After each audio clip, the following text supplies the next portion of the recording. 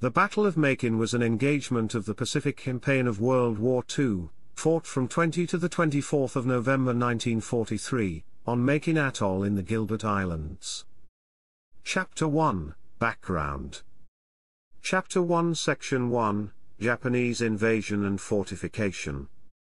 On the 10th of December 1941, 3 days after the attack on Pearl Harbor, 300 Japanese troops plus laborers of the Gilbert's Invasion Special Landing Force had arrived off Makin Atoll and occupied it without resistance.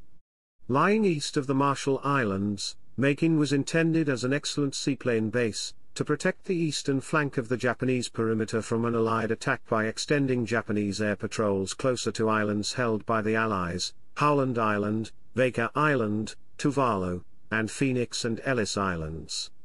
The end of the Aleutian Islands campaign and progress in the Solomon Islands, combined with increasing supplies of men and materials, gave the United States Navy the resources to make an invasion of the Central Pacific in late 1943. Admiral Chester Nimitz had argued for this invasion earlier in 1943, but the resources were not available to carry it out at the same time as Operation Cartwheel, the envelopment of Rabaul in the Bismarck Islands.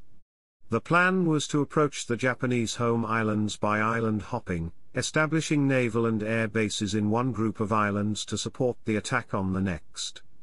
The Gilbert Islands were the first step in this chain.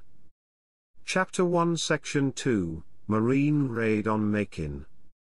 On the 17th of August 1942, 211 Marines of the 2nd Marine Raider Battalion under command of Colonel Evans Carlson and Captain James Roosevelt were landed on Makin from 2 submarines, USS Nautilus and USS Argonaut.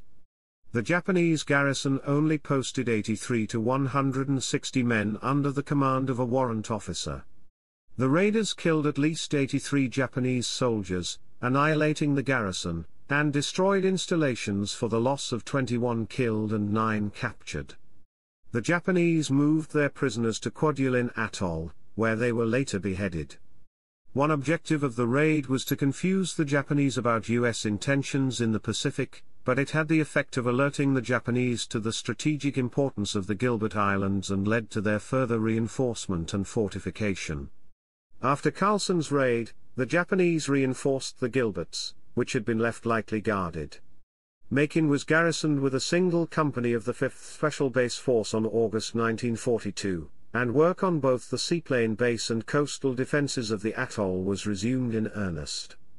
By July 1943 the seaplane base on Makin was completed and ready to accommodate Kawanishi H-8K Emily flying boat bombers, Nakajima A-6M2N roof floatplane fighters and Aichi E-13A Jake reconnaissance seaplanes. Its defenses were also completed, although they were not as extensive as on Tarawa Atoll, the main Japanese Navy air base in the Gilberts. The Chitose and 653rd Air Corps were detached and deployed here. While the Japanese were building up their defenses in the Gilberts, American forces were making plans to retake the islands. Chapter 1 Section 3, U.S. Plans to Attack. In June 1943, the Joint Chiefs of Staff directed Admiral Chester W. Nimitz, Commander-in-Chief of the Pacific Fleet, to submit a plan to occupy the Marshall Islands. Initially both Nimitz and Admiral Ernest J. King, the Chief of Naval Operations, wanted to attack right into the heart of the Japanese outer defense perimeter, but any plan for assaulting the Marshalls directly from Pearl Harbor would have required more troops and transports than the Pacific Fleet had at the time. Considering these drawbacks and the limited combat experience of the U.S. forces, King and Nimitz decided to take the Marshalls in a step-by-step operation via the Ellis and Gilbert Islands. The Gilberts lay within 200 miles of the southern Marshalls and were well within range of United States Army Air Forces B-24 aircraft based in the Ellis Islands, which could provide bombing support and long-range reconnaissance for operations in the Gilberts. With those advantages in mind, on the 20th of July 1943 the Joint Chiefs of Staff decided to capture the Tarawa and Abemama atolls in the Gilberts, plus nearby Nauru Island. The operation was codenamed Operation Galvanic. On the 4th of September, the U.S. Fifth Fleet's amphibious troops were designated the V Amphibious Corps and placed under Marine Corps Major General Holland M. Smith. The V Amphibious Corps had the only two divisions, the 2nd Marine Division based in New Zealand, and the U.S. Army's 27th Infantry Division based in Hawaii. The 27th Infantry Division had been a New York National Guard unit before being called into federal service in October 1940. It was transferred to Hawaii and remained there for 1.5 years before being chosen by Lieutenant General Robert C. Richardson, Jr., U.S. Army Commanding General in the Central Pacific, for the Gilbert Islands invasion. Captain James Jones, Commanding Officer of Amphibious Reconnaissance Company, VAC, performed a periscope reconnaissance of the Gilberts aboard the submarine USS Nautilus, establishing accurate accounts of the beachheads for the upcoming invasion. The 27th Infantry Division was tasked to supply the landing force, with one regimental combat team, reinforced by a battalion landing team, supported by the 105th Field Artillery Battalion and the 193rd Tank Battalion, under Major General Ralph C. Smith, a veteran of World War I, who had assumed command in November 1942. He was one of the most highly respected officers in the U.S. Army of the time. In April 1943, the 27th Infantry Division had begun preparing for amphibious operations. Planning for the 27th Infantry Division's role in Galvanic began in early August 1943, with Nauru Island in the Western Gilberts as the original objective. Unlike the other objectives, Nauru was an actual island, much larger in size and more heavily garrisoned. However, in September 1943 the 27th's objective changed. The difficulty of providing adequate naval and air support of simultaneous operations at Tarawa and the much more distant Nauru, plus lack of sufficient transport to carry the entire division required to take the larger, more heavily defended Nauru, caused Admiral Nimitz to shift the 27th's objective from Nauru to Makin Atoll, in the northeast Gilberts. The 27th Infantry Division staff learned the change of target on the 28th of September, scrapped the original Nauru plan, and began planning to capture Makin. Heavy aircraft losses and the disabling of 4 heavy cruisers in the Solomon Islands meant that the original Japanese plan of a strike at the American invasion fleet by forces based at Truk in the nearby Caroline Islands was scrapped. The garrisons at Tarawa and Makin were left to their fate. Chapter 2, Prelude. The invasion fleet, Task Force 52 commanded by Rear Admiral Richmond K. Turner, left Pearl Harbor on the 10th of November 1943. The landing force, Task Group 52.6, consisted of units of the 27th Infantry Division commanded by Major General Ralph C. Smith, transported by attack transports Neville, Leonard Wood, Calvert, and Pierce, attack cargo ship Alcyone, landing ship Dock Belgrove, and LSTs -31, -78, and -179 of Task Group 52.1. On the eve of invasion, the Japanese garrison on Makin Atoll's main island, Butaritari, numbered 806 men, 284 naval ground troops of the 6th Special Naval Landing Force, 108 aviation personnel of the 802nd and 952nd Aviation Units, 138 troops of the 111th Pioneers, and 276 men of the 4th Fleet Construction Department, and Makin Tank Detachment of 3rd Special Base Force, all commanded by Lieutenant J.G. Seizo Ishikawa. The number of trained combat troops on Makin was not more than 300 soldiers. Butaritari's land defenses were centered around the lagoon shore, near the seaplane base in the central part of the island. There were 2 tank barrier systems. The west tank barrier extended from the lagoon 2/3 of the way across Butaritari, was 12 to 13 feet wide and 15 feet deep, and was protected by 1 anti-tank gun in a concrete pillbox, 6 machine gun positions, and 50 rifle pits. The east tank barrier, 14 feet wide and 6 feet in depth, stretched from the lagoon across 2/3 of the island and bent westward with log anti-tank barricades at each end.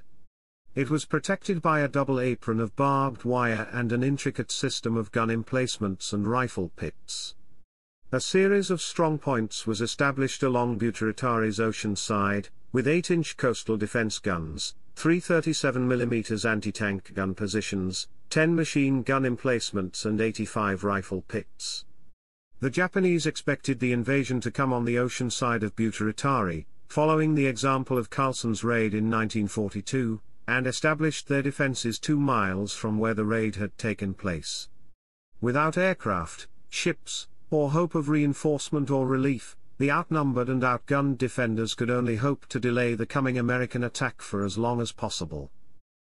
Chapter 3, Atoll. Chapter 3 Section 1, Invasion. Air operations against Makin began on the 13th of November 1943, with a SAF B-24 bombers of the 7th Air Force, from the Ellis Islands. Grumman FM-1 Wildcat fighters escorted Douglas SPD Dauntless dive bombers and Grumman TBF Avengers from escort carriers USS Liscombe Bay, USS Coral Sea and USS Corregidor, followed by 8-inch support guns from fire support ship USS Minneapolis, and other war vessels. During the bombardment, a turret explosion on battleship USS Mississippi killed 43 sailors. Troops began to go ashore at 2 beaches at 8:30 on the 20th of November. The initial landings on Red Beach went according to plan, with the assault troops moving rapidly inland after an uneventful trip on the ocean side of the island. Their progress off the beach was slowed only by an occasional sniper and the need to negotiate their way around the debris and water-filled craters left by the air and naval bombardment. The craters in particular stymied tank support of the Red Beach forces by the light tanks of the 193rd Tank Battalion when the lead M3 light tank became partially submerged in a shell hole and blocked passage of all the vehicles behind it. As the landing craft approached Yellow Beach from the lagoon, they began to receive small arms and machine gun fire from the island's defenders. The assault troops were also surprised to discover that even though they were approaching the beach at high tide as planned, a miscalculation of the lagoon's depth caused their small boats to go aground, forcing them to walk the final 250 yards to the beach in waist-deep water. Equipment and weapons were lost or water-soaked, but only 3 men were killed approaching the beach, mainly because the defenders chose to make their final stand farther inland along the tank barriers. The U.S. invasion plan was conceived in the hope of luring the Japanese into committing most of its forces to oppose the first landings on Red Beach and thereby allow the troops landing on Yellow Beach to attack from the rear. The Japanese, however, did not respond to the attack on Red Beach, and withdrew from Yellow Beach with only harassing fire, leaving the troops of the 27th Division no choice but to knock out the fortified strongpoints one by one. Reduction operations were hampered by the frequent inability to use heavy support weapons, including tanks, because of the danger of crossfire. The commander of the 165th Infantry Regiment, Colonel Gardner Conroy, was killed in action by a Japanese sniper on the afternoon of the first day and was succeeded by Colonel Gerard W. Kelly. Chapter 3 Section 2, Capture of Makin. 2 days of determined fighting reduced Japanese resistance. After clearing the entire atoll, the 27th Division commander, Major General Ralph C. Smith, reported on the morning of the 23rd of November 1943, Makin taken, recommend command passed to Commander Garrison Force. The most difficult problem capturing Makin was coordinating the actions of 2 separate landing forces, made more difficult because the defenders did not respond as anticipated. The unsuitability of the narrow beaches for supply landing operations, which went undiscovered by pre-invasion reconnaissance, was also a severe handicap. Chapter 3 Section 3, Sinking of USS Liscombe Bay. In the early hours of the 24th of November 1943, the escort carrier and flagship USS Liscombe Bay was sunk by the Japanese submarine I-175, which had arrived near Makin just a few hours before. A single torpedo, launched as part of a torpedo spread by I-175, detonated the Liscombe Bay's aircraft bomb stockpile, causing an explosion which engulfed the entire ship, causing it to sink quickly. The attack on the Liscombe Bay accounted for the majority of American casualties in the Battle of Makin. Of the 916 crewmen of Liscombe Bay, only 272 were rescued, while 644 perished, including the flagship's admiral and task force group commander, Rear Admiral Henry M. Mullinix, carrier captain, Captain Irving Wiltsey, and Pearl Harbor Navy Cross recipient Cook Third Class Dory Miller. The loss of the Liscum Bay on the eve of Thanksgiving that year was due to a few factors. 2 destroyers of the destroyer screen, USS Hull and USS Franks, left the destroyer screen, leaving a gap in the screen. Also, the task force, which included the Liscum Bay, was not zigzagging. The Japanese submarine I-175 approached the task force undetected and fired a spread of torpedoes through the gap in the anti-submarine screen, one of which struck and sank the Liscum Bay. Chapter 4, Aftermath. The complete occupation of Makin took 4 days and cost considerably more in naval casualties than in ground forces. Despite possessing great superiority in men and weapons, the 27th Division had difficulty subduing the island's small defense force. 1 Japanese Argo tank was destroyed in combat, and 2 tanks placed in revetments were abandoned without being used in combat. Against an estimated 395 Japanese killed in action during the operation, American ground casualties numbered 66 killed and 152 wounded. U.S. Navy losses were significantly higher, 644 deaths on the Liscum Bay, 43 killed in a turret fire on the battleship USS Mississippi, and 10 killed in action with naval shore parties or as aviators, for a total of 697 naval deaths. The overall total of 763 American dead almost equaled the number of men in the entire Japanese garrison.